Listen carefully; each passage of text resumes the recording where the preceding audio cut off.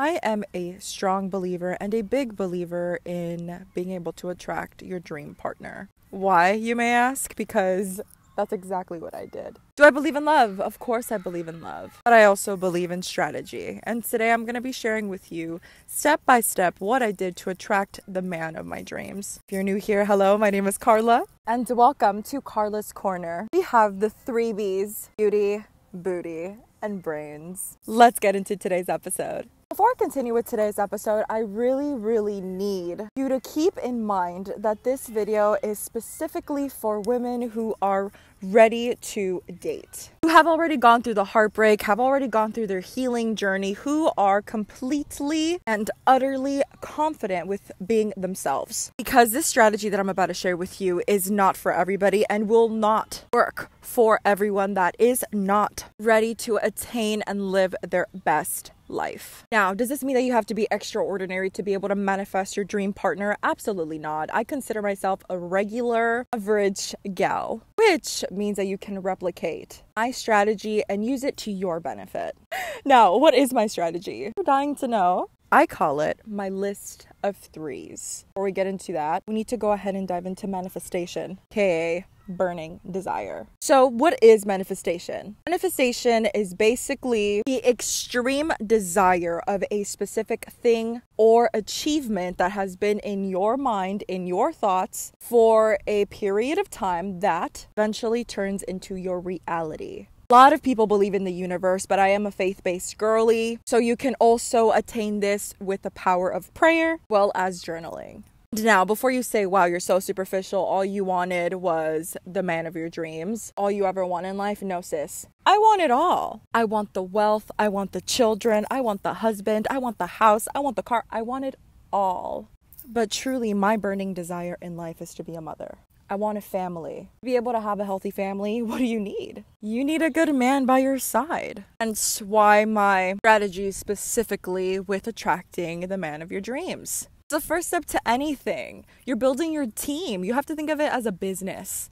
And if you are still in the skies and the clouds thinking that love is love, there's no such thing as a business in a relationship, I'm here to tell you to wake up, because a relationship is definitely a business. And if you want to have a successful business, you need the best players. This is why choosing your standards above your feelings is really important. Wake up. Now that we've talked about manifestation, burning desire, and what I truly want, you first have to decide what you really want. Why do you want a partner right now? Why do you think it's the best time to want a partner? You really need to think about this, because the list of 3s will require for you to think about this. Now, let's go ahead and dive deep into what the list of 3s are. What you're basically going to be doing is writing everything down of what you're looking for in a partner. I broke it down to 3 categories, which to me were the most important, and now the man that I call my husband has all of those traits and so much more. Your first list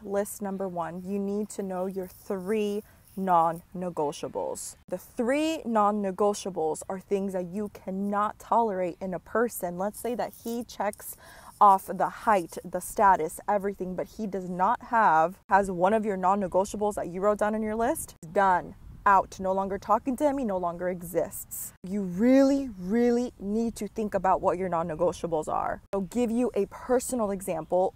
My 3 non-negotiables consisted of no addictions. That included video games, alcohol, smoking, etc., etc., etc. Second non-negotiable was that he couldn't be a father. Now, I know that there's controversy around this, but since I was going to be a young 20-year-old who was very fertile and attractive, and I was going to be choosing my first husband, I did not want to add baggage to my relationship. So it was a very big no. Now, if you have children, I think it's totally valid to look for partners that have children, but that was just not my case. Lastly, my other non-negotiable was he needed to be a provider mindset man. He just needed to have that. He needed to be a family man. If he was the type of man that loved to be out and about at parties all the time, that wasn't my man. Again, this was my list. You can create your own the way that you desire it. Moving on to the second list. 3 personality traits that you need in a man to find him attractive, not want, need. For example, could be funny. He has to be spiritual. He needs to be sociable. He needs to be outgoing, charming, whatever it is, whatever you like and whatever is compatible with you. I don't believe in astrology signs at all, but if you believe in that, find out what you're compatible with. You need in a man for it to work. Again, not want, need. We are keeping it very realistic here. There's no such thing as a perfect man, but there is such a thing as having high standards and finding a man that has all those things. Now to the last list. This one should be easy for you to write out in seconds. 3 physical traits that your man needs for you to find him attractive. Oh, I know all of you ladies are like, yeah, he has to be taller than 6 feet. So be it. He has to be 6 feet tall or taller. That's completely up to you. Again, we're keeping it short and sweet with 3. My personal 3 physical traits were definitely smile, legs, and height. This is really where you have to think about it. What are you willing to sacrifice and give up? This is all about compromise, because relationships is all about compromise and sacrifice in the best way.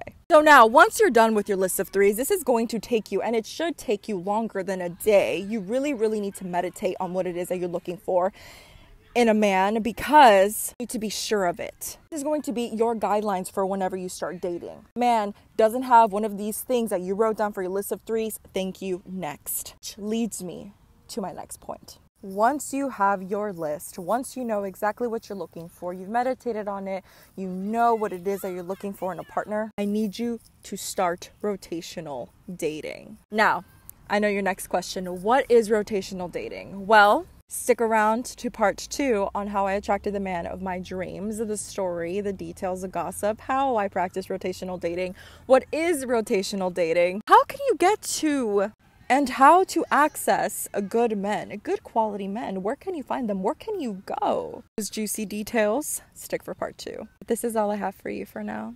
Bye.